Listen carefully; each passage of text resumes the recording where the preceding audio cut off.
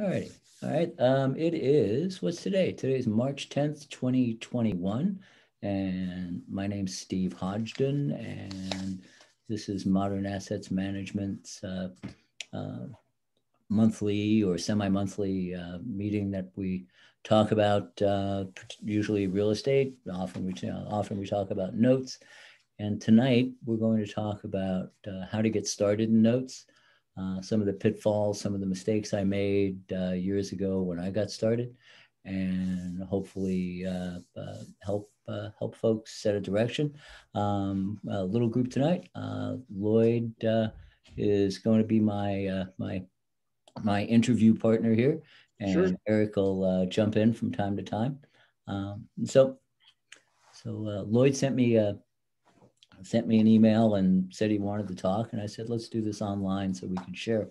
We started a couple minutes offline, but let's catch up. Lloyd. You're in Southern California. Yes, I'm over near LAX, Inglewood, California. Okay, all right. Um, our primary office is in Orange County, but almost all of our real estate holdings and notes are outside of California. Okay. But I'm going to talk about a California deal tonight. I'm going to talk about a Florida deal, and we'll see where the conversation goes. Um, and it's the first question is why notes? Yeah. Why notes? Based on my research, and I've got like 10 or 15 books and looking on different types of websites, of assigned to myself different podcasts. Notes seem to be the thing to go. I know, Eddie Speed talks about notes, Mm-hmm. um, how you can be the bank. You can be the bank and just get the money. The promissory, and you don't really risk anything. You know, I mean, you do risk, but there's at least 3 exit strategies that I know of that you can get your money back. But to me, that's a safe deal. I was a landlord for a while. I didn't like that. Didn't like it, not one bit. Not knowing if you're going to get the rent on time, you got to pay your mortgage, and you got to have those assets. You have to have your backup, and they tear it up, and then you got to go and try to get an inspection. They don't open the doors half the time. Yeah. So, but notes, I think, are the best thing. It's new to me, and I think that's the best way to go for a portfolio. I mean, I am into mutual funds and stocks. I have a significant portfolio in that, but I think I should divest it and bring on the notes and to help subsidize what I'm doing. Yeah. No, so I just to tell you, one of the things I'm going to try to say a lot is I don't know what I'm doing. I just have experience. Uh, Give you an idea on why I don't know anything about stocks. I liquidated a handful of things, blinked, and they all went up 20% recently. Right. Yeah. So and Mhm. then anyway, so it's so I try to I've been trying more and more in my old age to focus on what I'm good at and not keep trying to invent new things. Right. Um, you've seen some of Eddie Speeds and Colonial Capital stuff. Yes. What books did you read? What Oh did you my read goodness. what did you read that really said something to you? Um, There's a whole bookshelf over there of these things. right. Yeah. You probably have most of mine. I have them all in the car because wherever I go, I have to read and study. But the one is the red book about the calculator. What's this guy's name? He's the godfather of the whole thing. It's the red book. Um, and I know you have it there. Yeah, that's it. Yeah, that's the main one. Invest in debt. Yeah, that's the one I got started in. And then I read some by Van Horn. A Mm-hmm. lot of things about the note space, um, buying notes. I have like 10 books on notes. So I haven't read them all, but from what I gather, just perusing them, a lot of them are saying the same thing, but they're rehashing it a little bit. Mm-hmm. As some are adding, some are deleting, some are suggesting, some are advising, but they all start, I guess, half the book is usually their story. They don't really get into the meat potatoes of what's going on. They talk about how they started. They started, from being a landowner, flipping houses, this and other, and it's a very small chapter on just doing notes. I'm like, how about it for the notes, not for the life story of what you did with real estate? but it is what it is. So then I go into listening to podcasts, and the podcasts are okay, but half of it is a lot of rhetoric, and they're just talking and laughing, and a lot of them can't get the microphones working and stuff. And so it's a very small. You mean like my meetings? Yeah. No, but they don't really get to the meat and potatoes of what they're doing. So half the time their guests are pretty good. So I'll just go with the guests and talk to the guests. I know you have Dickie Baldwin. Yes, I called him, and he turned me on to several people, and I appreciate about him. I have him on my vendor list for BPOs, and I talked to another named Lori Lowe. I forgot the name of she's out in Texas, and she does due diligence. So what she does for $25, she'll look at your stuff, make sure everything is in place. Oh, so okay, I don't have to do that then, but I know me, I want to know how to do it. I want to know what you're looking at versus me spending the money. If I have to spend the money, if I look at it, I like it, I'll do my due diligence, and then I'll have you double check me. That's what I would do. Checks and balance. So if I miss something, then it's okay. But I still need to know. It's like, I don't like to have a car and not know how it works. I want to know how it works, and then I'll get a mechanic saying, this is what I know, and you check it out. That's the way I roll. So the due diligence is one thing, prices is the next. I already have a servicer, Madison. I have Madison to do that, the servicing for. I'm doing a JV right now, actually. It should close. I just did it about a week ago.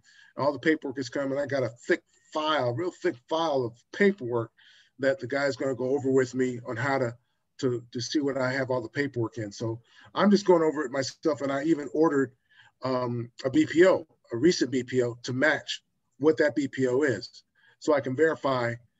That's what I'm thinking, because no one's told me this, but to verify and look at, because I know things changed. The last BPO was a year, so things may have changed. I don't know, but it's good to have a new BPO. So when I do sell that note, they have they have a consistent record of that particular note. And from what I read and what I hear, if they trust you, you'll get more business. People trust you with your notes, and if you have everything together, that brings more business. I mean, is that true? Pretty much. Yeah. That's right. So let's take a little break there. So you've done a fair amount of research. It's in the last year, there's no conventions to go to. There's some things that are done online. Some of the meetings are pitch fests. It's speaker after speaker selling something. I find value in that, being a salesman myself. Because when I can read through the promises and listen to what the problems that the problems the person is trying to solve, right? Okay.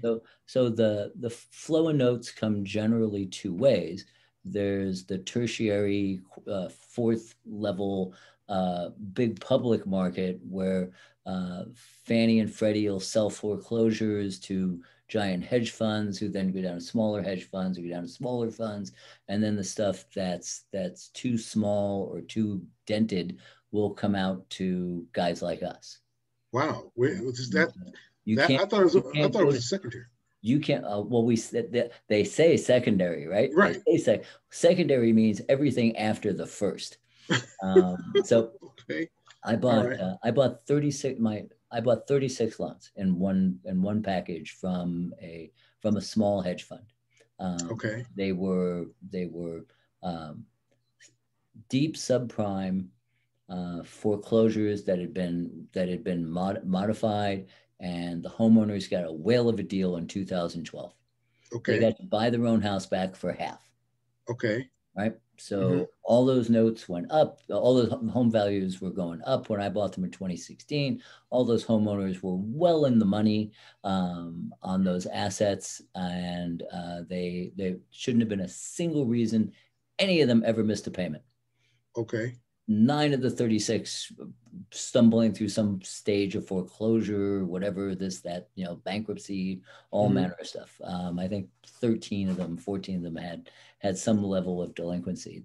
So the point there is, we talked offline just for a minute, secured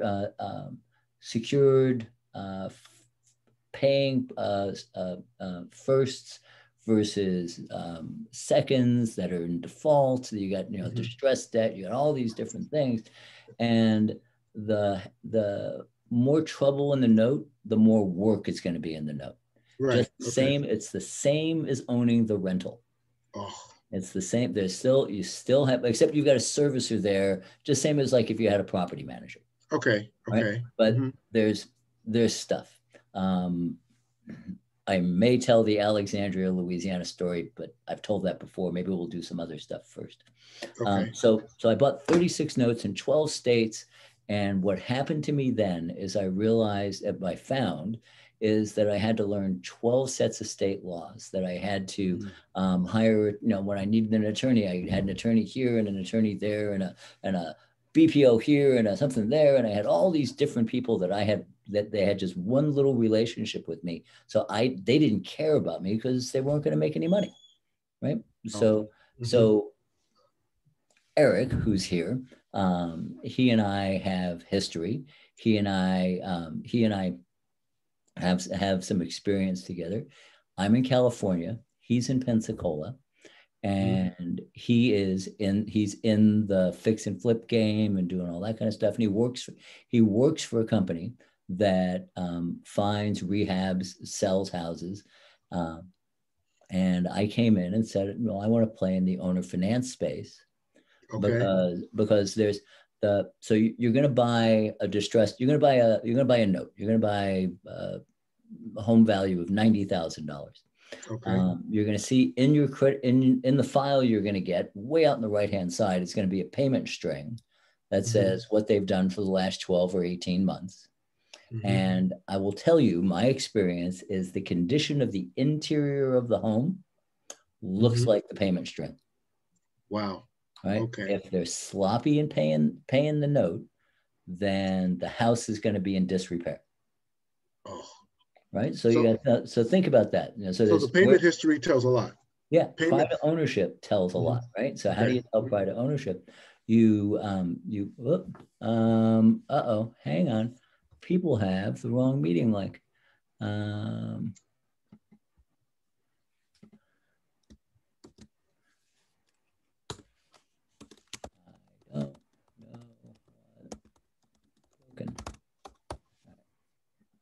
So somebody else is trying to come in.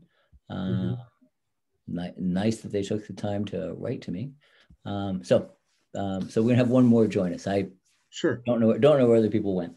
I almost canceled because I was going to send everybody to a really good webinar that's going to start in about a half an hour.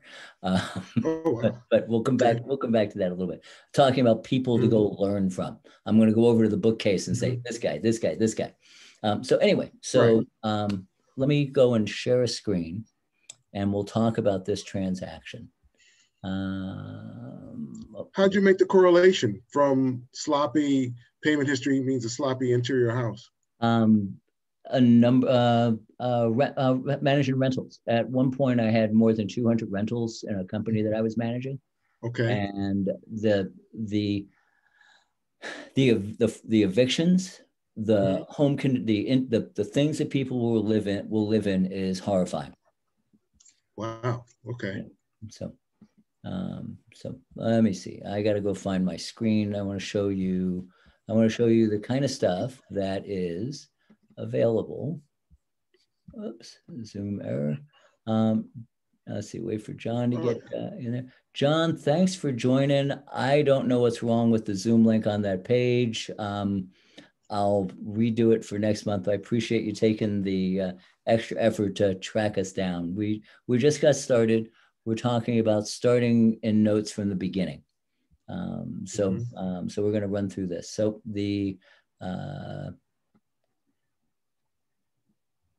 looking for, let me see. So share screen, new share. All right. So we see this 24 Lincoln Road, Pensacola. Right. So this is little tiny 1,000 square foot home. It's 60 years old. It's in a tough part of town. Today it's a rental. but I bought it, and Eric's company put it all back together, and we sold it. Well, we put a tenant in on a 1-year option to purchase. So, Okay. So all into this house, I think I bought it at about 30,000. So it's a real entry level kind of property. Had a tenant in it for about $500 a month. So that's, making $6,000 on 30. That's, that fits that number you're looking for. But off of, so that's a gross 20% yield. But then you've got really heavy taxes in Florida. You've got repairs. You've got this, that, the same as if you had a rent, same as if you were just a straight landlord. So at the end of the year, we sold the house to the tenants. They're great people. They're lovely. They're wonderful. 2 beautiful little kids. The guy makes enough money. It's just everything's okay. And then poof, he disappears. What? Family crisis. He had to go home back to Alabama to take care of his mother. Him and the missus break up. She goes off somewhere else, all that kind of thing. And suddenly the place is empty. It cost $8,000 to put the house back together. So I didn't have to go through a foreclosure. I did what's called a deed in lieu. Okay. Right. Where we said, look, we're not going to come chase you for any of this. You're a good guy. Just sign here, turn back the keys and we're good. Right. So he went off on his way. He was grateful that he didn't have to pay back rent and any of that stuff. I just call it a day. $8,000 to put the house back into rent-ready condition. Now, how did you? I'm sorry. Go ahead, and I'll ask later. So we have subsequently had to put in another $6,500 for a plumbing pipe and bathroom repair. So it's the same as now I'm managing it back as a rental. Right. As soon as the current tenant's lease is up, we're going to go sell the house because there's a market for it, and there's an appetite for this at above what I would pay for it. The Zestimate here, which is one of the things we look at because Zillow is such a great marketing, says 50. This home is more like 60 or 65, maybe more. But again, it's in a tough neighborhood. But we have cared for it. One of the things we'll do is we'll put a new roof on it, and we'll take care of it. So what I found is I had 36 properties in 12 states. So I decided that I liked better the idea of owner finance and then buying and selling those notes. So this was one that I bought, created a mortgage, and then I sold the mortgage to another investor. Okay. I immediately bought it back. You sold it and bought it back. I sold it and bought it back because I wanted to deal with the foreclosure because I sold it on a partial and I had the back end of the back end of the note. So I didn't. It was just give it back, and that's often you'll see in those kinds of transactions. Typically, a note, when you buy a partial or you buy a mortgage, the recourse features are usually very stilted toward the seller. That it's only at their own choice that you can get stuck holding this kind of thing. So remember. So first, that long story long is the inside of the house looks like the payments. Wow. So pay attention to that. The neighborhood matters. The crime rate matters. The school district matters. All that stuff matters. Just so when you're looking to buy a note, think you're buying the house. What am I going to do if 4 of the 5 options that there are disappear, and I've got a piece of property in, the one, my problem child is in Alexandria, Louisiana. The house is literally on the wrong side of the tracks. The BPO was off by half. Are you serious? Right? By half. Wow. So a BPO is a network goes out to a real estate agent in that town. They may drive by. They may just do it by looking at area comps that are right around them, a clerical work, and draw a little circle and give you back the number. The houses on the other side of the railroad tracks were twice as valuable as the house on this side of the railroad track. So this house, so anyway, so pay attention. Pay attention. We now have this marvelous Google Earth tool that lets you drill down and drive around the neighborhood. Right. Okay. Right. Mm-hmm. Look around the neighborhood. Look at, are there, we got cars parked on lawns. We got stuff up on blocks. Is the house? Somebody asked me to review a note. I said, no. She bought the note anyway. We come down and look at a current Google Earth picture because she had an old Google Earth picture. Right. And in Cleveland, the houses on either side had been knocked down by the city, and the house across the street was boarded up. Right? She had immediately as soon as the property changed hands, she got cited by the city for nuisance abatement because the house was unfit for occupancy. Wow. Right. But she was buying a note for $10,000 thinking that she was instantly going to turn it into 25. I understand that. And I know there's two websites. There's what is it, Neighborhood Scout? One is Neighborhood Scout. And I found one happenstance. I don't know if you've heard of Area Vibes. AreaVibes.com. If you put that address in AreaVibes.com, it tells you the amenities. It gives a grade A to F. It'll say crime, it'll say schools, it'll say employment, it'll give you a whole rating system. Good. And my rating system is 70 plus. And I've seen some in some nice areas that would rate 59 or 60. Mm-hmm. And crime is too high for the area. It tells you everything and it's free. So Area Vibes, if you start looking, that's what I looked at. Just check it out. Let me know what you think about it. Okay. The other one I was going to recommend is City-Data. Oh.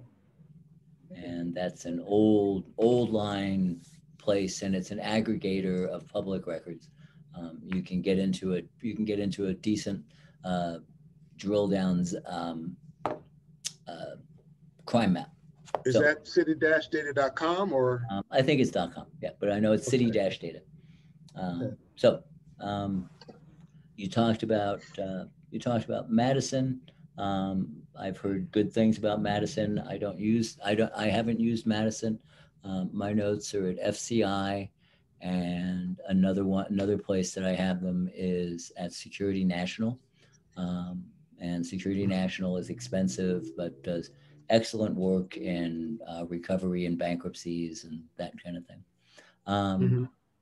Let me jump to yield for a little bit, because one of the things you said is, you wanted to make, X amount of money. So what do I have here?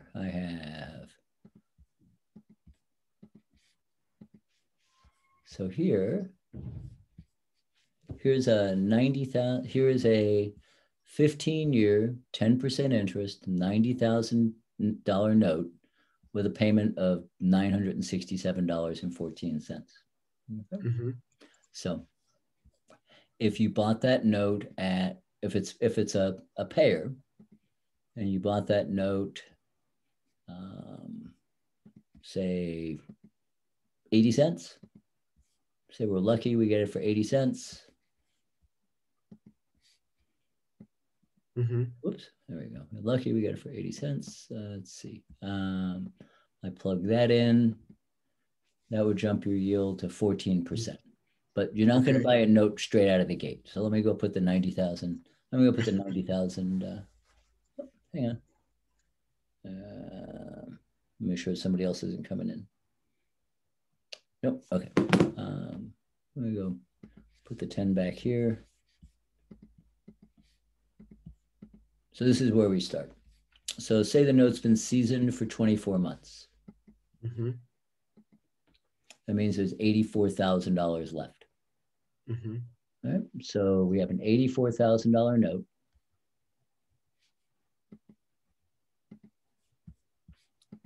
$84,000 2. Oh, let me go back and do that the other way. 2, 5, 7. No, I can get it this way. This will be easier. Nope. Times. Probably if it's got 2 years of straight payments, it's going to trade for not missing a payment. It's going to trade for 90 cents. So that note's going to cost you $75,000. Okay. Mm-hmm. And you're going to have 156 payments left. Whoops.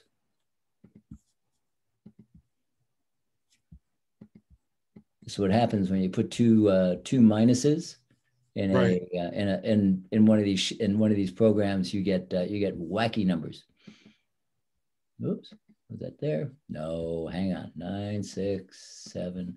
I'm used to doing that. I do this on my phone, so this is doing it on the computer is.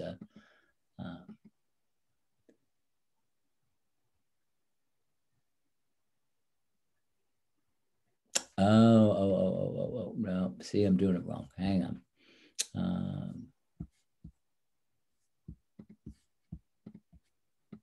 Right, $84,000. Right, I started beginning. $84,000. And if I buy that at times 0.9 equals this, that's going to give me a 12% return. Okay. Right? But I'm going to have to pay servicing. I'm going to have to pay some pickup fees at the beginning. I'm going to have to do some of this, some of that, right? Right. So maybe my 967 depends whether you're buying a contract for deed and whether there's back taxes and all that kind of stuff. So let's just say you only cost you $30 a month to service the note. Okay. So we'll say it cost you $937. That kicks your yield down a little bit, right? But now you're banking on 100% getting every payment every month on time, right? When you start looking at these, that happens sometimes. Yeah, that happens sometimes, and I've had a lot of loans. I've had a lot of loans pay off that you wouldn't think would have, but again, because there was equity, right? And so that's the other piece. Was there equity? So this is a nice, comfortable little deal. A clean $90,000 note isn't going to be readily available to us. It's going to get picked off by the big players. It's going to get picked off by First National. It's going to get all the. Have you subscribed to this? No, I will too. Okay. I will. Go look for the Paper Source and Paper Source University. But the back of this is full of people buying, big companies that are buying notes, and they're looking for us to go find them to sell them to them, right? Okay. But the Paper Source, and they have a little free school, a couple of classes they call Paper Source University. They've got a lot of free information. They're the seller finance old world. They've been around since the 80s. Okay. But so here you've got this problem. You've got this loan that's going to give you 11.5% return unless something goes wrong, right? So again, back on present value, my $50,000. So let's look at my $50,000 problem child that I had my repossession with the guy who just gave me back we asked for, and he gave me back the house. He was paying $537 a month, but I was paying $120 a month in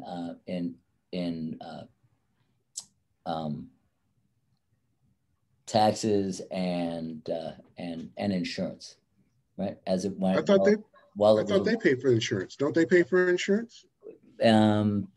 you have a choice when you set these up that you can set them up as PITI, principal, interest, taxes, and insurance. But then you have to back out those numbers when you figure what your yield is, because that's just a straight flow through. And when you do that, you're also, if Madison is going to escrow for that, then there's going to be an upcharge on their monthly rate. Oh. Right? Could just be $5, but it's $5 here, $10 there. The note goes delinquent. Typically, the servicing rate doubles. Right. So they miss a payment and they stay behind. Then you're going to be paying $30 a month. I pay $60. I pay $75 for bankruptcy, and I'm not getting any money, right? But so you gotta remember that all those things there. We have this idea that we can say, I want to make 10, I want to make 12, I want to make 15, where the big players in this world are happy making 5 and 6. Oh, really? Yeah. So like the companies that have accounts by the thousands, they're happy making 5 and 6 because they're borrowing federal money at 2 or less now, right? So they're making they're taking Fannie Mae money at this number, and then they're making a margin, so. That's called an arbitrage, right? Arbitrage. Yeah. So right. So what I've learned is that the 10 and 12% yield, the 15% yield, the workouts, all that stuff takes muscle and time, and I can't count that in my passive sit on the couch yield, right? Oh, okay. So I pay people that I borrow money from 7.5%. And they don't have to do anything. And it's secured by a handful of different assets. So they've got their money spread across 500 loans. We do primarily what we're doing now is small ticket subprime loans, $3,000 to $5,000. And I've got 1,000 active loans right now. Wow. But it's a business. I mean, it's work, man. I mean, this is, I mean, I look at my margin and go, this is killing it. Yeah. But I put in 50 hours, Wow. But the way that everybody's talking, it's like, you set it and forget it pretty much. That's how they are selling it. Right. And sometimes, yes. And so the set it and forget it kind of money. Speaking of Eric, who's sitting there being really quiet. So we're gonna finance. Let's see. So we're gonna finance. No, not 120. Say 12. I'm gonna do a 12-month note at 8.9.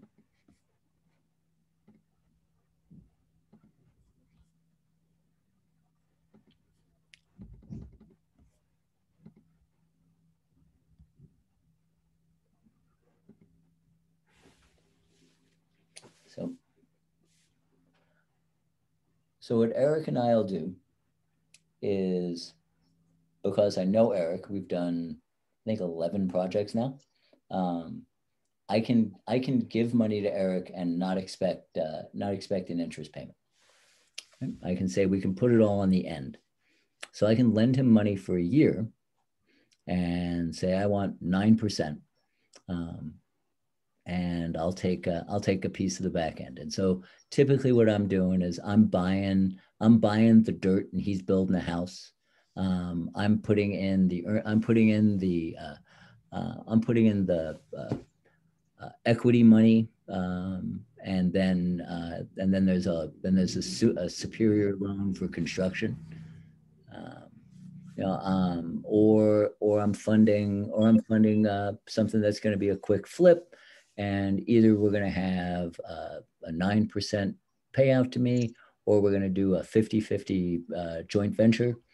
We're going to do things in all kinds of different ways. So this is another way to look at what am I trying to get to, right? And this is the no work, no work, don't do anything, just wait for money to come in. You can do this also with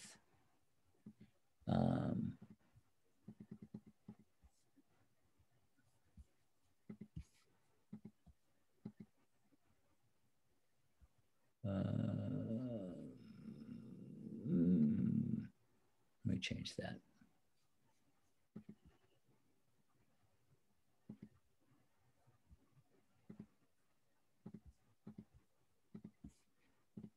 You can do things on a, whoops.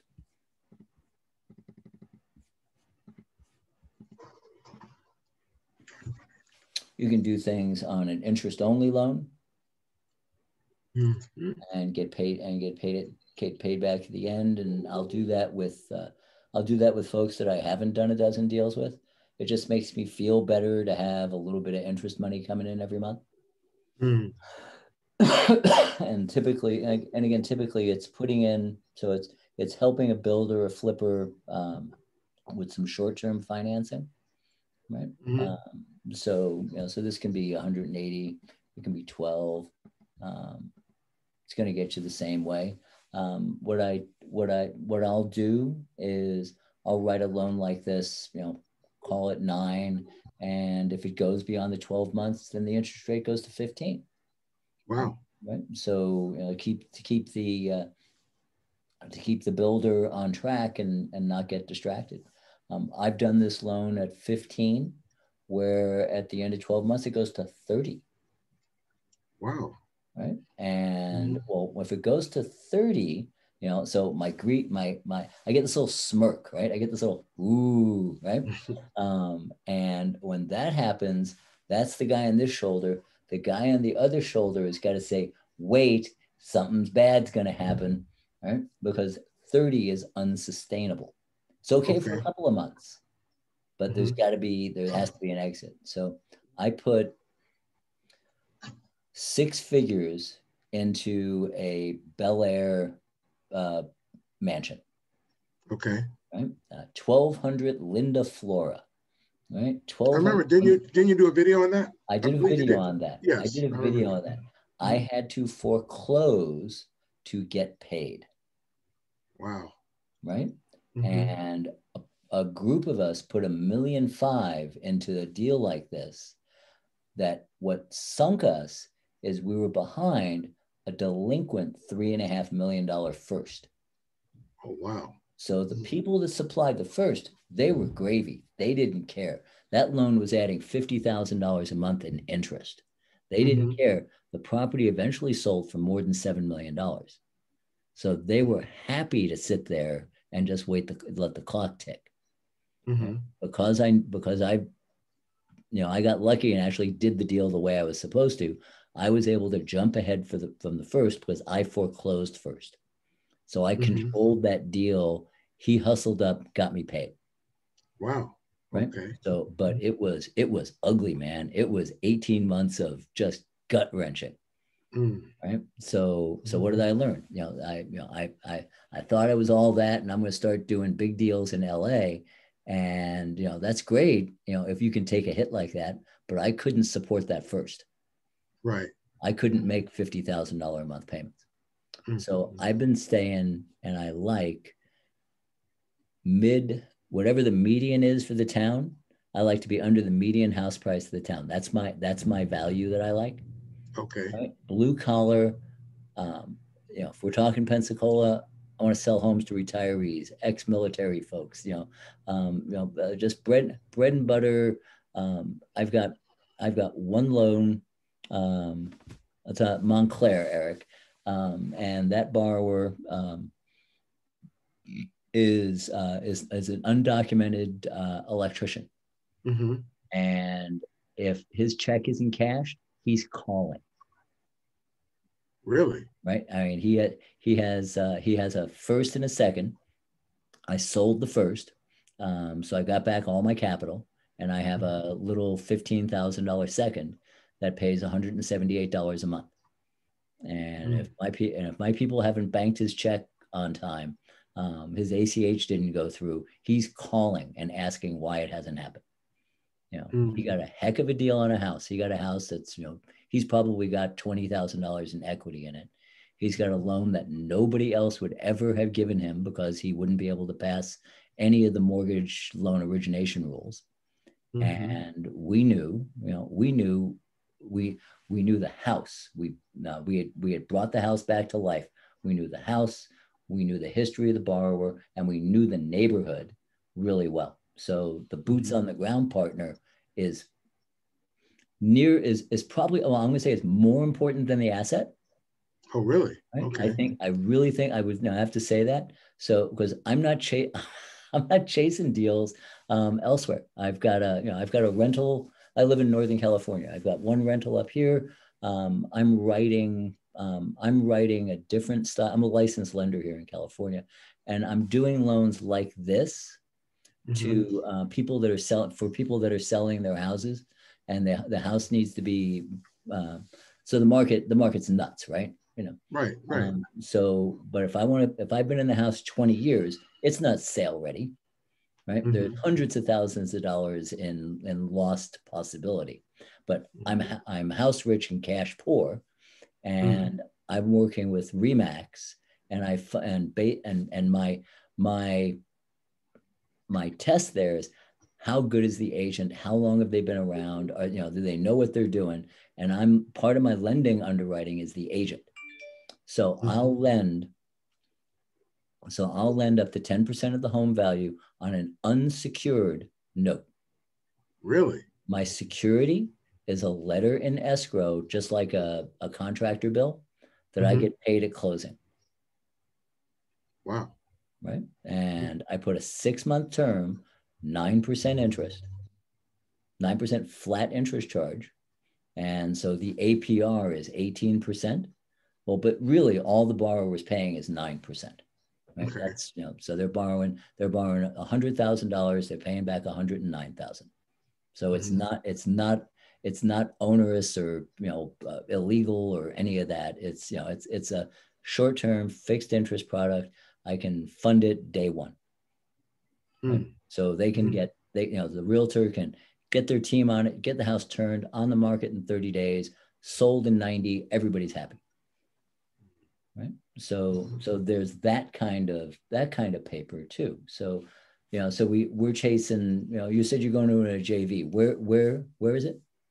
It's in Indiana. It's off of Bloom Street. Okay. In Bloomington? No, it's in Sullivan, Indiana. Sullivan. Okay. I don't know that. I've done work in Gary. I have a project going right now in Cedar Lakes, which is a suburb of Gary, in a nice suburban area. And I like Northwest Indiana, but I tell you, there's a program with the city of Gary. The city of Gary will sell you a rundown house, and if you bring it back to life, they will then give you 2 more lots. That's how desperate they are to get housing there. They will give you 2 lots. Now, there's parts of Gary that lots are $500 or $1,000 or $1,500. And are you serious? Yeah, but you buy the lot for $1,000 and you immediately have a $3,000 bill to demo the house that's there. Right? And you got to factor all that in. And so really, yeah. So you're looking at Eddie Speed stuff. You're looking at all these folks, and you've got to say, how deep into this do we want to go, right? The city of Gary back in 2011, 12, when they got their hardest hit funds money from the federal government, part of this Save America thing that the Obama administration did, and how they're going to rescue everything. So they, in some places, the homeowner, and I've had 2 homeowners that applied for a federal grant that paid their mortgage payment for a whole year. Okay. Right? Because they fit the financial social class, and the house was in a blighted area, and it fit this set of rules. And so the money goes to the Money funnels down to the city, and then they decide what they want to do with it. The city of Gary used that money to demolish houses. Right? So this is what I don't understand. How do you buy these houses and not know the particulars like you find out in Gary, Indiana? How do you know, like, you'll buy something that you believe is a discount, then all of a sudden you get hit with all these fees and you got to do this, you got to do that. You just don't know. How do you know? You pick up the phone and you call the city and you say, hello, I'm thinking about buying this house. What's owed on it? And I've had that. I had in Gary back when I started doing this in 2016. I found the guy who ran the department that decided what houses were going to be left standing and which ones were going to be knocked down. Wow. Right. And there's a guy that makes the decision. Right. But what happened in Gary, so you have to know the whole macro thing. Why is this house cheap? The steel industry went to China in the 80s. Gary went from 250,000 people to 75,000 people. Wow. Okay. Right? It just emptied. And what was left were unemployed people. Mm-hmm. So when you have that, you get gangs, drugs, crime. Gary spiraled down. It was the most dangerous place in the world, right? The most dangerous place in the United States. There were more deaths there than there were in Jalisco, Mexico, blah, blah, blah, blah, blah. Right. Gary's not that town anymore. Gary's population is now starting to increase. There have been billions of dollars pumped into federal money pumped into Gary. There's new business coming back in. Those factories are now being repurposed to be other things. There's a train line from Chicago to Gary that people are starting to migrate out of the high tax Chicago and moving into the country in Indiana, moving among the cornfields, right? So there's a resurgence that's going on there. It's not a resurgence in $1 million homes. It's a resurgence in 100 to 300 plus thousand homes, which is a thing I can get my head around. Right? I'm sitting in this 4th bedroom of this house, and there's no way I would buy this house at this price today. I would not want to make those mortgage payments. Right? Yes, right. So, I've paid my monthly tax bill on the last house I owned was more than any of my borrowers pay in total, principal, interest, taxes, and insurance. Wow. Right. Wow. So my highest price mortgage is $1,000 a month. Really? Yeah. And my day job, my lending business, my average payment is $200 and change. So I had this idea I was going to migrate from $200 and change to $600 and change, and I was going to get 3 times as much money and not need so many customers and so much headache and all that. Well, it turns out I'm better at the $200 payments than I am at the $1,000 payments. So, oh well. So I work. But anyway, so that was that. The crime rate in Gary is now not so bad. The crime rate in Alexandria, Louisiana, where my last blow up was, is 4 times what it is in Gary. Wow. Right? Alexandria, Louisiana, progress passed them by. It's unemployed.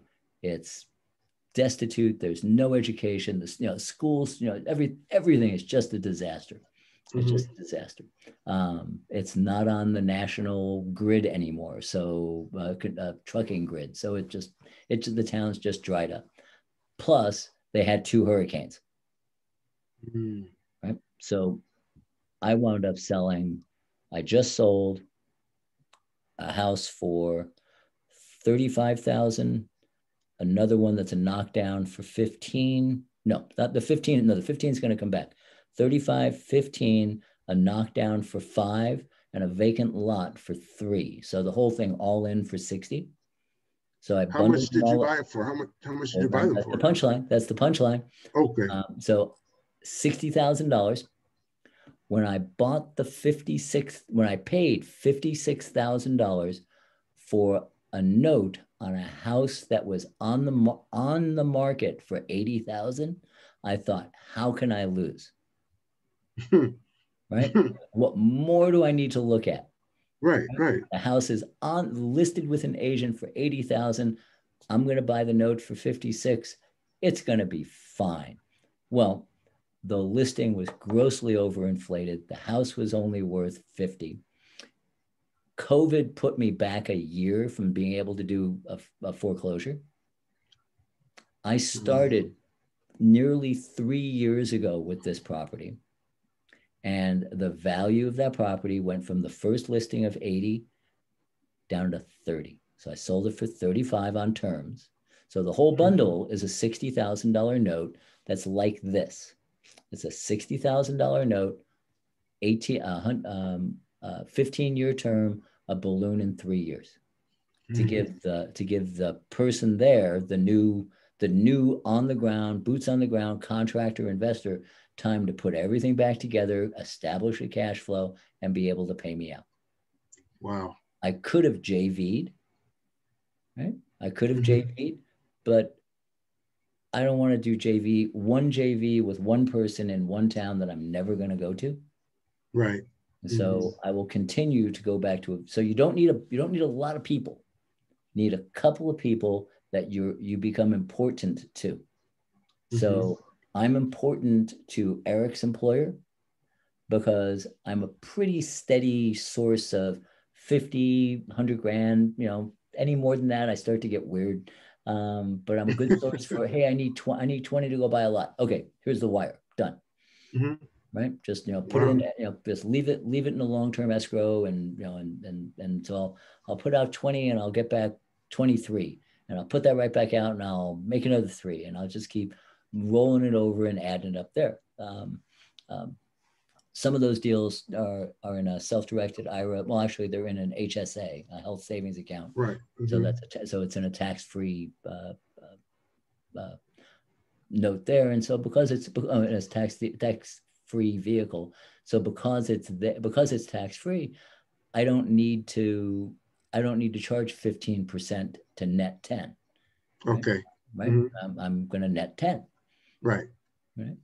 So it's so much of this is also deal structure. Right? When you are starting to buy and sell these things, and you're starting to do stuff, you suddenly you're what the IRS put you. I'm not a CPA. You're now you can get called a trade or business. So everything is ordinary income. There's no more any capital gains. Really? Right. So you can work yourself into being a business and not being an investor. Do you need licensing for that? No. So no, it's the IRS figuring out how to get you to pay more taxes. So the house we looked at, we'll go look at another house here. But the house we looked at, the little house in Pensacola.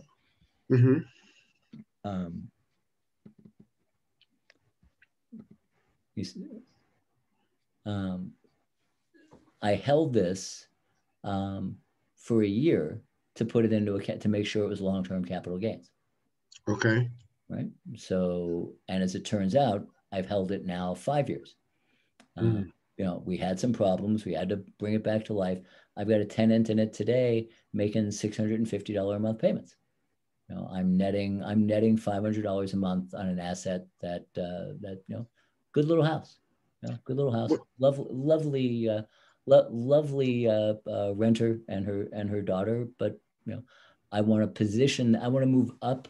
I want to move up from D to B to CB. Okay. Right? So that puts me into 1970s, vintage probably. It was post 1978. If we're gonna play here in California, I think you're going east out to Riverside County. Right. I think you're going anywhere up in the high desert, looking at mobile homes, doing mobile home financing. And again, not being scared of not having a mortgage, because a mobile home never moves, right? No mobile home never moves. And maybe you can find 15% deals out there in the $20,000-$30,000 range in some of them, maybe you can buy partials that'll get you 9 or 10. So maybe we should take a minute and talk about a partial, because that's when I think about small dollar people coming in. That's a good way to not lose all your money in the first deal, Mm-hmm. right? Mm-hmm. Can you see this page? Yes. Okay. This is Dave Putz, JKP Holdings. I'm not shilling for him. I don't get paid. I like what he's been doing. He's a good guy. He's a solid guy. He's working it. But Mm-hmm. as I'm moving screens, I set that up that like, oh yeah, I should. He's somebody you can get some good education from, and he's got some great tools. Mm-hmm. So let me see. I want to show He does partials. well, I'm going to wander into partials in a second here. Let me see. Oh, I got to go open the window first. Hang on. All right, I'm going to stop my share. That way I get to go figure out where I need to go. And we're going to come back into, I promise, I'm going to come back into a partial in a minute. Because I'm gonna read you. I'm gonna show us something from a national note buyer, which is I found this to be a good explanation of how this all works.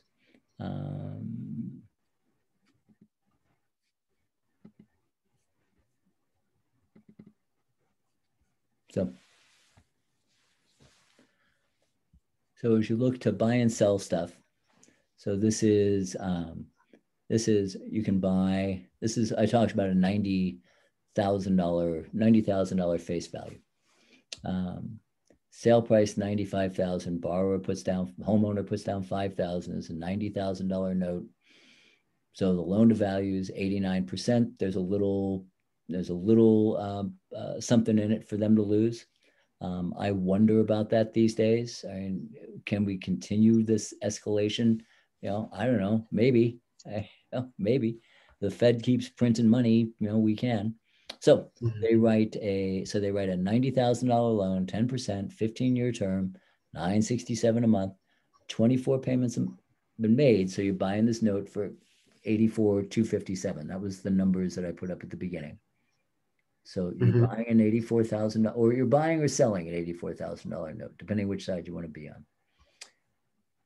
They would pay you they'd pay you $66,000 for the $84,000. That's them planning a 15% margin. So they want to buy it for 15% yield. Right?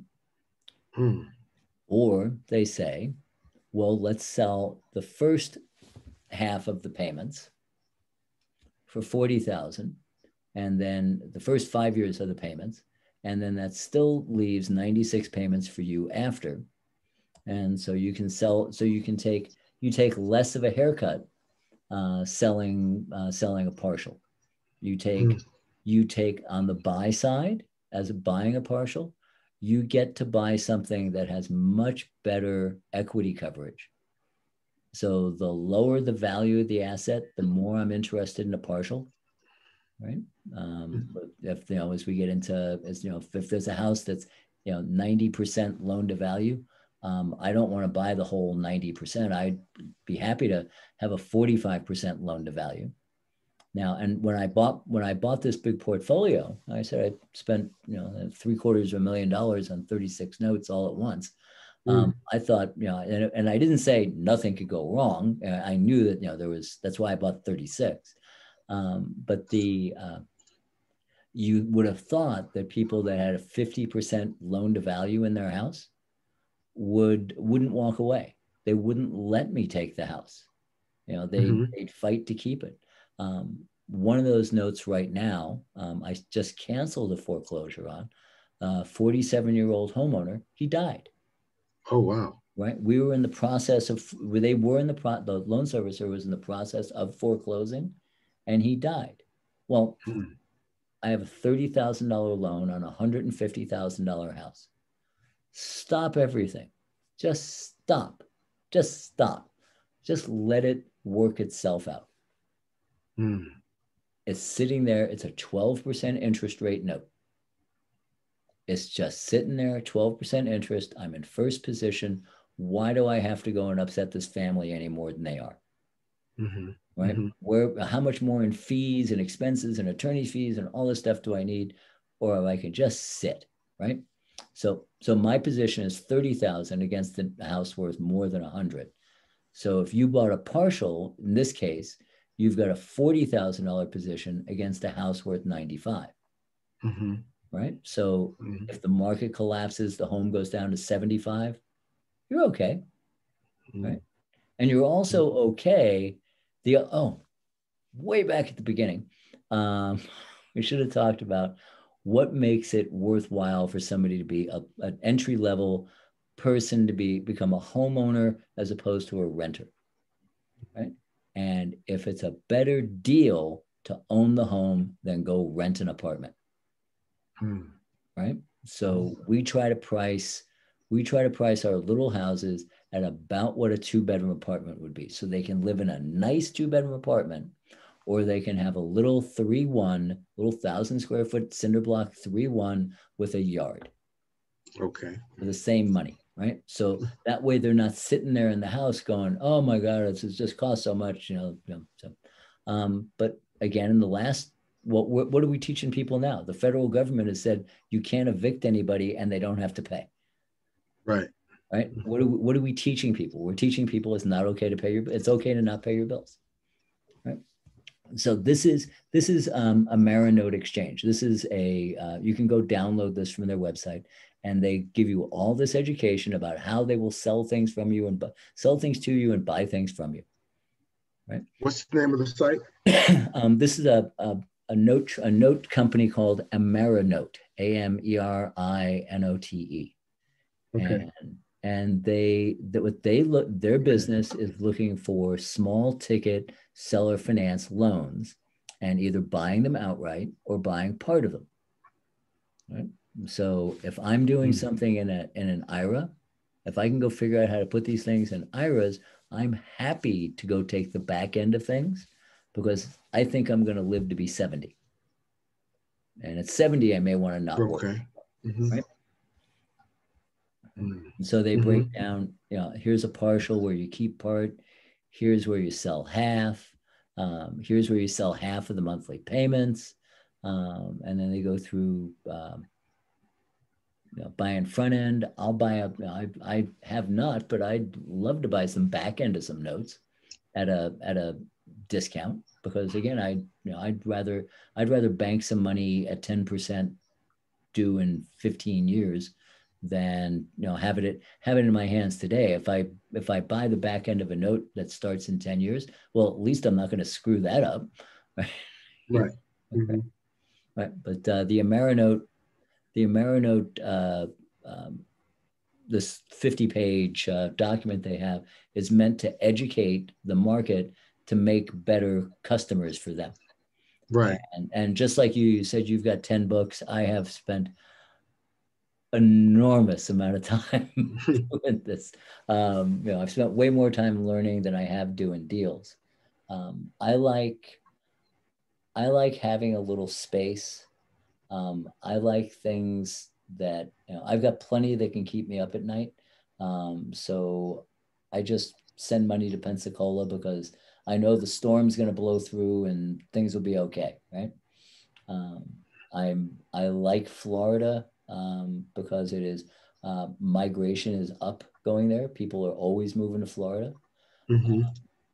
I have not enjoyed being in the rural South. I have not enjoyed being in urban Rust Belt cities. There's people that make a fantastic living in Michigan. I have not. I have not.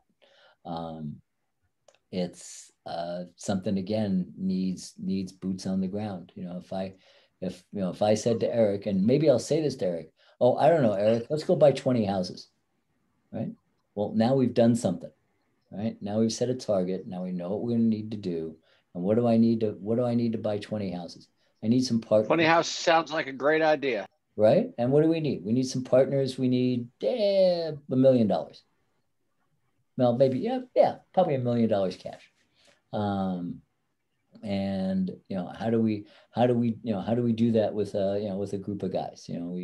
Group of people. We put a little handful of people that we get along with, that we all understand our roles, that we're again, you don't need very many partners, you don't need very many locations, but you need to figure out something that you can repeat again and again and again. And I've Eric's company is building 4 houses right now. I've got paid off on the first one already, and the first one's done. The next 2 are in line, and the fourth one's going to take a little bit. And the money is sitting there, and it's okay. I know that the asset is worth more now than when we started. So whenever you do one of these fix and flip things, the house is worth something, then it goes down once they're destroying it, and then it comes back to life, right? So there's this moment where you're naked, right? And that moment in that Bel Air house was a year. Okay, it was a year. I made $100,000 in that deal, and immediately, because I'm me, as that one was percolating, I went into another one. So the 100 I made on that one, I lost on the other. Wow. So, so I don't do big things anymore. No. Right. So what about Georgia? They say you have to have a license for Georgia? Yeah. Different states have different rules. And Georgia, you need to register and get a license. In Ohio, you need to register in order to start a foreclosure. You have to be an entity in the state, and lots of states you have to be there. You have to be registered that my company is a legal entity here for you to have standing to go in for foreclosure. Georgia rightfully is protecting its voters from predatory lenders that have come in and are just they're stealing people's houses. They are lending people more money than the house is worth, so they default so they can take the house. Now they're doing all these different kinds of the phrase in the business is loan to own. I'm going to lend you money in a situation that you can't pay back because I want to take your house. Wow. Right. So the largest. So how do we as investors figure out which is the best state to invest in? Well, and it depends. And again, for me, I think it's who's my who at the other end, right? Because unless it's going to be me here in California, and it is me here in California I've got 4 of these home refresh loans with RE/MAX right now. I've got 4. They're like $20,000 and $60,000 and $100,000. I've got 2 land flippers that we're now going into our second deal. I'm going into my second deal with them, and one of them will be the one I keep. And these are people that buy land at wholesale, quick turn around and sell it. And I'm interested in doing seller finance and then getting those notes, right? So they'll buy some acreage for 10, sell it for 20 on terms. I'm happy to get my 10 back and then split the 10 in profit with the land flipper. So I come out with, I invested 10 and I have a $15,000 note. Right. So I'm creating my own discount. I see. Right. So those kinds of deals are available. Like I said, hey, Steve, I have a question. This is Aldo. Hi, Aldo. Hey, how you doing? The question is, do you prefer investing in notes in, contract for deed versus mortgages, like judicial versus non-judicial states? So my background is I've been 40 years in credit and collections, 20 of that owning a group of collection agencies, and I sued 100 people a month. I had lawyers on staff. So I'm not afraid of a judicial foreclosure. What does it do? It adds time. It adds a year. Call it a year. Well, it Today, depends on the call it states, Monday. right? Pardon me? Depends on the states, right? Yeah, it depends on the state. But just for ballpark, let's just say it takes a year. So you have to make sure that your asset is going to be there in a year. The Alexandria story, that the home when I bought it was inhabited by the granddaughter of the deceased owner. And she moved out and squatters moved in. And by the time they got done, the house is a complete gut now. Wow. So that's the downside. There's Louisiana has its own fuzzy set of rules that I will never go back to Louisiana again. I do not want to learn Napoleonic code. Georgia protects its consumers. That's that, and they protect their voters, and they should. Judges are elected. They need to take care of the people that elected them. If you're going to make a mark and chase the fast foreclosure game, well, then you go to Texas. Texas is weird. You can't garnish somebody's paycheck, but you can take their house in a month.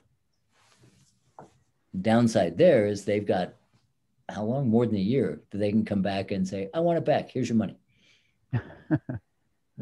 Wow.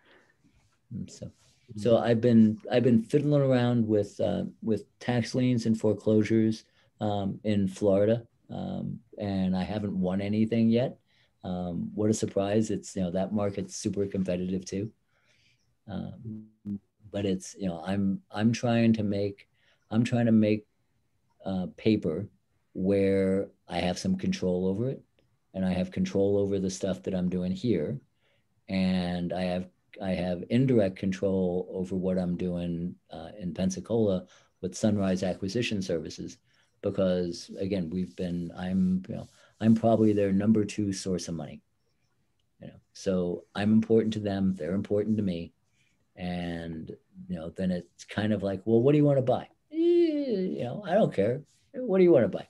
But what did I learn? I don't want to buy things that are beyond my blue collar sensibility. We built a beautiful house. There's a back webinar, a little thing on this. We built this beautiful house right on the bay, looked straight out at the Gulf of Mexico. It was magnificent. It was wonderful. Builder got distracted, took an extra 9 months. Oh well. But the deal was structured that I got paid first. So the builder walked away with, nothing really. So I don't use that builder anymore. He doesn't want me. I don't want him. We're just like, oh, well, we're done. But again, if I'm looking to, what am I looking to do? I'm looking to do a combination of things. I can do paper, rentals, development, and I want to do it in a location where I have some kind of control. So I split my time between North and South California, and would I go do mobile homes on land down there, down in the high desert? Yeah, maybe, but I don't have time. Like I said, we're writing more than 100 loans a month in the small ticket business. So I've been distracted and taken away from this work. This has become a hobby. 4 years ago, this was my job. This is what I was doing. If I may, Steve, Yeah. I know you were touching on licensing. There's some states that require licensing to actually buy notes and also to service them, right? Mm-hmm. Yep. Where can we find which states? Because every state is different, right? I'm going to send you to JKP. Yeah. Yeah. Go to JKP Holdings. So Dave Putz. He's in New Jersey, Dave Putz, and he has a marvelous library of all of that stuff, and it's up to date. Oh, great. Yeah, he works hard at keeping it up to date. I've backed away from keeping my things current because I have a lender. Not only do I have a lender's license in California, I have a lender's license in Florida, which allows me to charge above the standard 12% state usury. I see.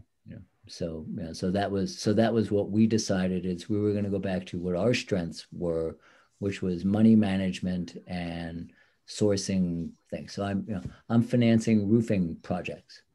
So you want a 9% note on a roof? I can create that. Wow. So Okay. so it's unsecured. Right. No, but you want secure loan, right? yeah, but is it really unsecured? It's a roof. It's on a house, Yeah. right? The house gets sold. The house gets sold. The note gets paid. True. Right. Mhm. I left the unsecured debt buying world and went into secured mortgages, thinking that it was safer, calmer, more suited for a guy with gray hair, right? Mhm. I used to buy out of statute payday loans and credit cards and hospital bills and Wow. all that kind of stuff. And as it turns out, I'm this is what I know how to do. So it doesn't bother me that it's unsecured. The price is lower. I can buy more. Mm-hmm. Have you ever bought lottery winnings? No. I've really been interested in that whole vertical, like divorce settlements, lottery winnings, insurance claims, and again, it's a whole different business. So what we finance now is we finance retail installment contracts for doctors, dentists, car repair places, that kind of thing. I look for how many $3,000 loans can I put out because Wow. I'm buying those for 2,000. So again, I'm creating my own discount. In that instance, I control who bought what borrower. I know their credit score, bank account, I do all the underwriting.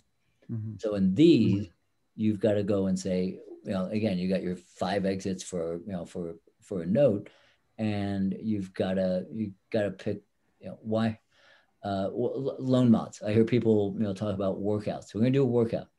You don't think the last 3 people tried? Right. You don't think Mm-hmm. professionals tried? What makes you special? I know how to mail a FedEx package to people that's really scary. Is that the business I want to be in? Do I want to mail court docs to people? I did that for 20 years. Mm-hmm. So I like the idea of putting somebody in a house that is they're grateful for the opportunity. We know we did that. We know we did them. We provided real benefit, and we know that my lady in that little house, she was short. She owed 650. She only had 500. What do you say? No, get out? No, you take the five. She'd made I think 18 payments in a row. Okay, yeah, it's COVID. Okay, you can have a month. You can have a month. And of course, she covered it up. She covered it up the next month. So quick question for you. For a performing notes, first position, apart from paper stack and note places, like what's it called? I can't remember the name. I'm drawing a blank. Anyways, there's some platforms other than those ones. Any other places that you would suggest to look at? So you've got JKP. Mm-hmm. I know he typically has got a file of 100 loans. It's usually what his inventory is. Colonial Capital. I've never bought from them because I've got this idea that that they charge retail, and I don't know. Colonial Capital is Eddie Speed's right deal. But it's just felt like I was buying retail, so I had to go hunting on my own. I don't I think when you're buying one or two notes, retail probably is okay. That's probably all right. Local marketing for me is where it's at. I just as soon go find again. I've got the team in Pensacola and a team in Northwest Indiana. A guy who's up there I've known for half a dozen years now. But of the two, I'm most comfortable with all the economics around Florida. There's no headwind of labor of no jobs and people leaving and high crime and all that. So I just as soon go hunt for paper in Florida. And you buy a list. You can Right. You buy a list from and mail just like everybody else does. But we've picked up some stuff just from being there a little while and getting to know a couple real estate brokers. What about seller finance notes? Is that something that? Yeah, you can. You can go extract a list of just those. So, and so we also I've been nibbling around Land Academy, land buying and selling, and there's tools available from DataTree where you can pick my geographic zip code or my area, and I can drill down through either DataTree or any of the Black Knight products, which I think is tied to First American Title, and say I want to extract a list of seller finance. And how do you define that? Is a note in town and only one. There's only one creditor listed. That's the only note they have, or there's only a few. And then you can go target those folks. Mm-hmm. If I was back in this, I think I'd be looking at, I pick my neighborhood that I really like, and this may be, and I was against this when I started this 6 years ago. I wanted to be really spread out to limit my risk. Turns out that was not for me. What would have worked for me is if I took like a 4-block area, and because all I need is a handful, and worked every door, right, and became the guy that people knew. My skill set is yapping, right, and if I can talk to you, in the pre-COVID days, if I can talk to you, well, then if you need help, I can figure out how to help. Right? You got this note, you want to get rid of it. They skip a payment every now and then. Yeah, here, give it to me. Or there's a foreclosures. There's a foreclosure. I can take that off your hands. You don't have to do this. Mm-hmm. But again, we touched on BPO for a minute. What's the house worth? Well, a BPO is a digital. What's it? There's another service that gives you AVM, an automated value something, elevated value model. Anybody who knows an appraiser, and I'm married to the daughter of an appraiser, would tell you that all that stuff is BS. It takes an appraiser to tell you what a house is worth. All the BPOs you see typically are written at a retail value. They are not written at a distressed value. The seller is going to give you, if I'm going to sell you a note, I'm going to tell you the Zillow estimate and not tell you, which is just based on sale price per square foot in that geographic area for that vintage property. I'm not going to give you what the distressed value of it is. And that's really what you're buying. You're buying the distressed value. If it's ugly, if the note is ugly, the house and the inside is going to be ugly. And again, the squalor that people will live in desperation is just, it's just what it is. So if you see a payment plan that's really messed up, eventually it's going to go belly up. Yeah. You can almost be assured that it's going to go belly up. Unless you can find out something about that. You've got a $900 a month mortgage payment. They're making payments every 3-4 months. They're fighting the fight. if you can afford to reprice that note at $500 a month, maybe they stay. You know, maybe that's stay. Or again, not to get on my government rant, because I really don't have one. It's okay. We're being taught, we as a nation are being taught that it's okay not to pay your mortgage. So when this is over, they're going to have to, the government is going to have to restrict the flow of foreclosures, because they're not going to repeat what happened in 2010.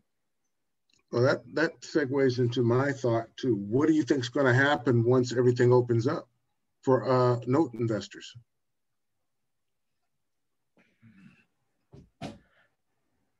It takes a couple of years for what's going on today to get into the market.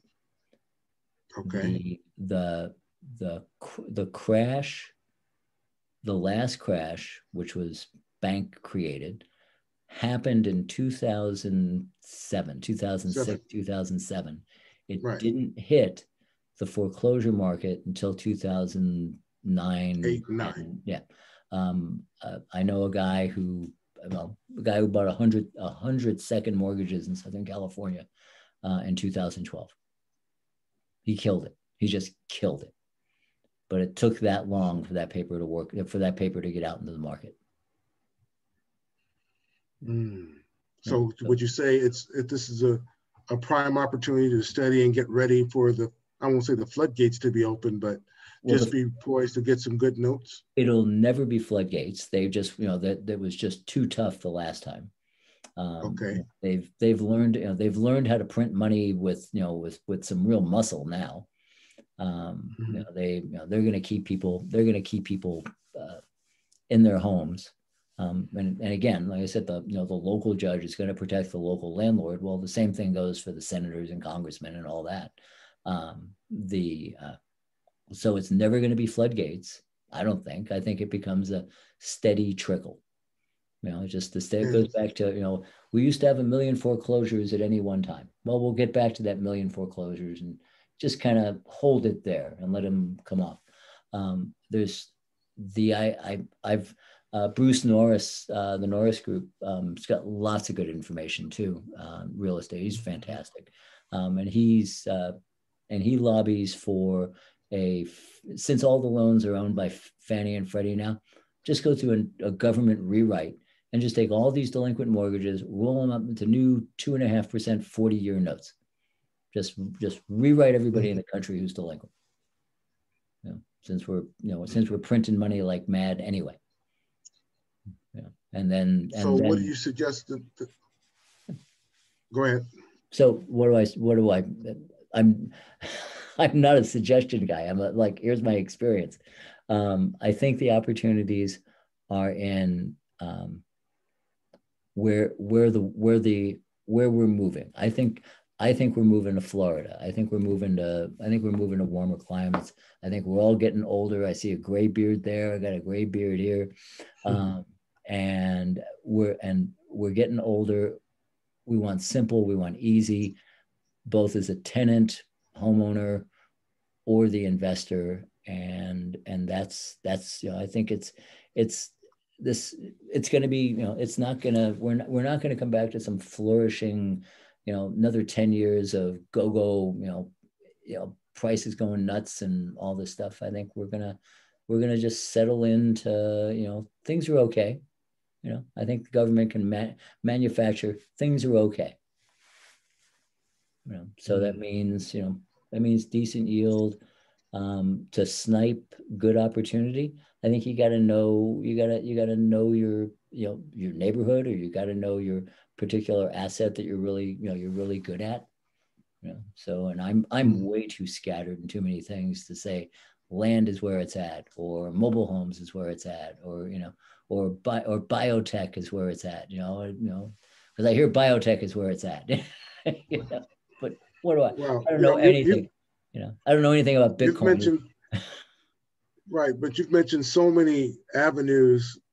It just blew my mind. Like, all I wanted to buy was a performing note, and then we're going to seller finance. We're going to all these different aspects that I need to know. I need to learn to enhance my ability and, to have an arsenal, to be flexible. I just don't want to see being pigeonholed with just performing notes.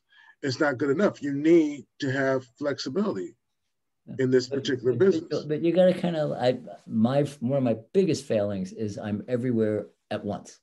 And right.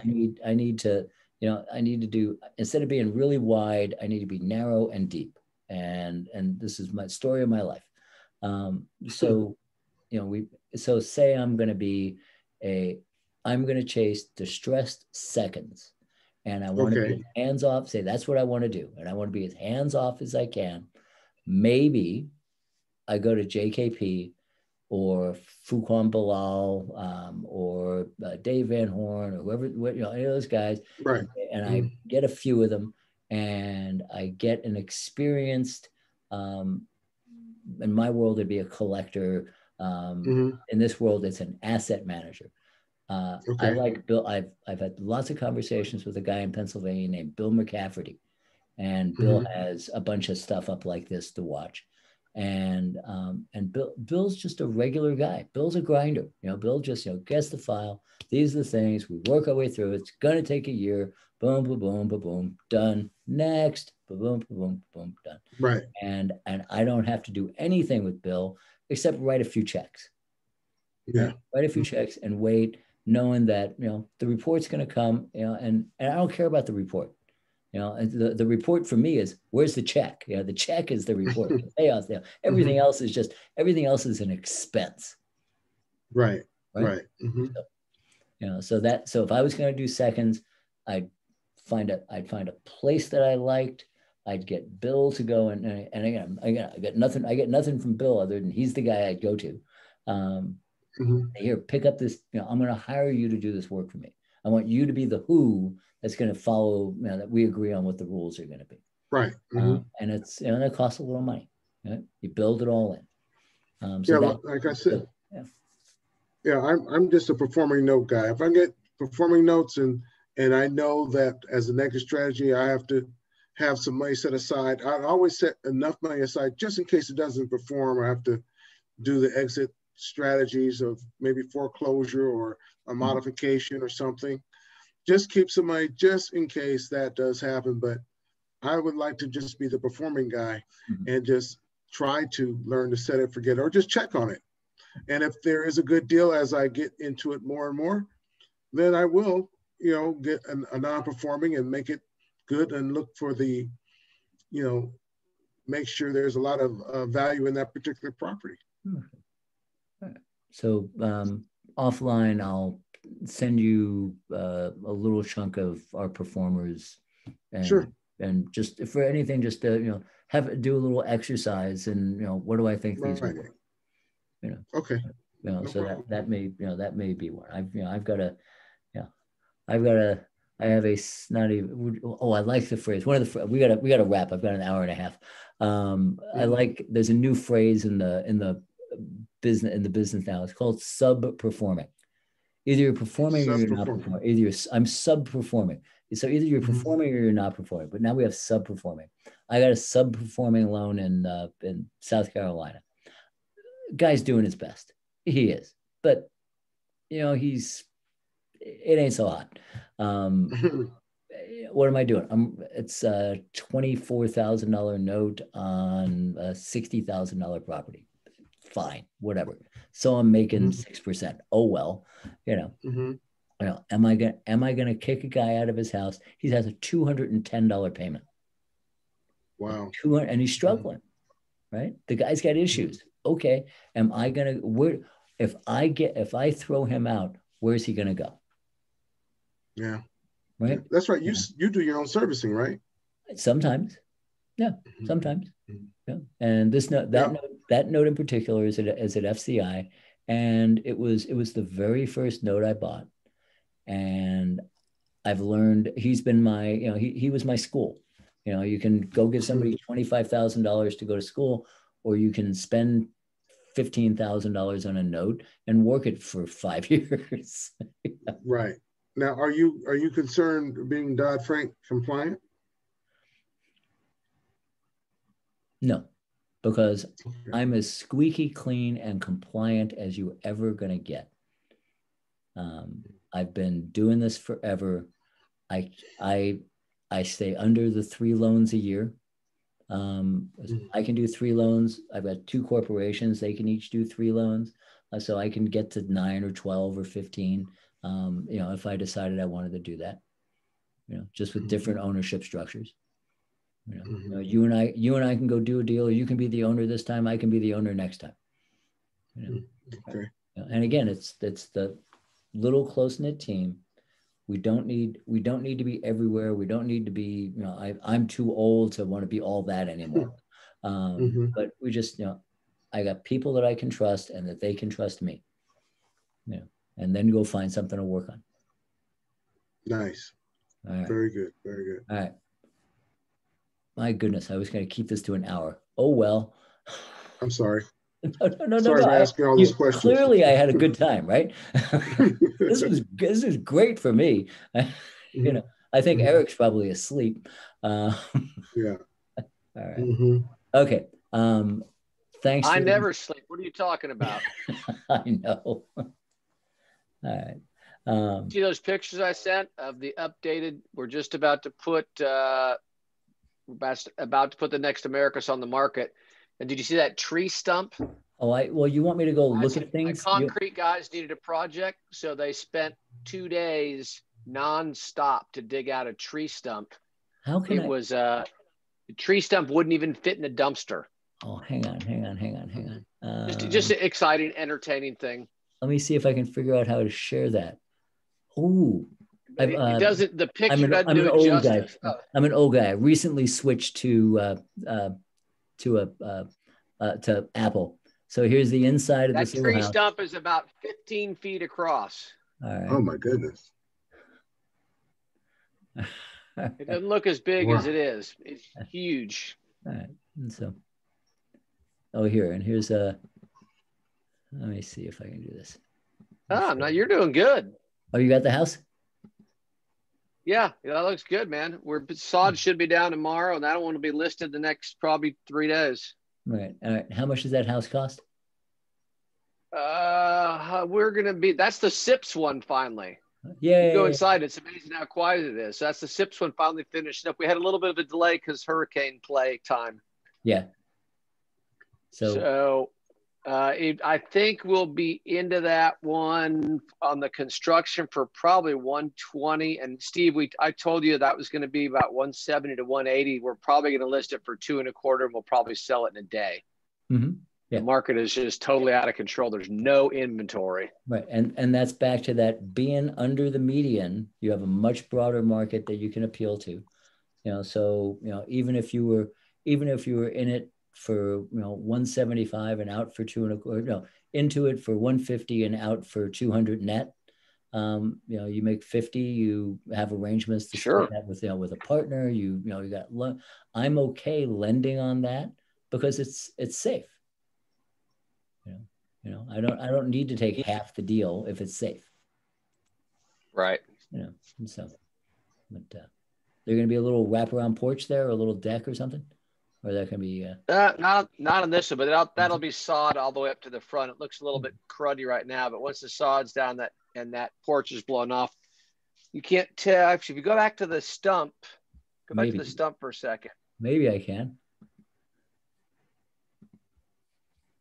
I can't remember if with that picture that Cindy did. Now you can't see on the other side of the stump. Now you can't. Just to that right, that sidewalk is that one that we listed. I don't think it ever, I think it did get listed, but it sold before the listing was really even out. Mm-hmm. And that was the one that we had done. That one the SIP should have finished at the same time, but we got hung up with the hurricane. And then right where the stump is, obviously it's going to be one. And then to the right of that blue one, those ones are starting now. Yeah. And so what are how many square feet? 1,200. Yeah. 1,200 square foot. So, $170 a square foot, something like that at retail is reachable for people, and it's also reachable as a rental. This will rent for, what would this rent for? 1,400, 1,800 a month? They're probably 14 to 1,500 right now. 14, 1,500. You got a brand new 15 house. might be stretching, but 1,400 for brand new. The one where the tree stump is actually pre-sold. Okay.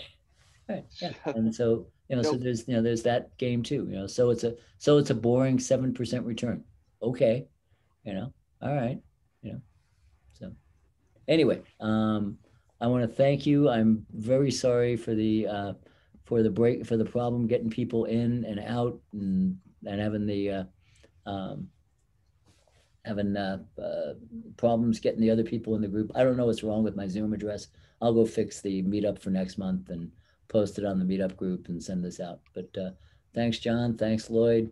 Good to meet you, Aldo. And thank you, Steve. All right. And and Eric, I don't know. Let's go buy a house. We can do that. All right. We can do that. We can do that tomorrow. Thank you, everybody. Thanks, everybody, for having me on. I appreciate it. Yeah. I'll be there next month. Okay. See you, Lloyd. All right, great. Okay. See ya. All right. Take care, everybody. Thank you. Bye. Bye.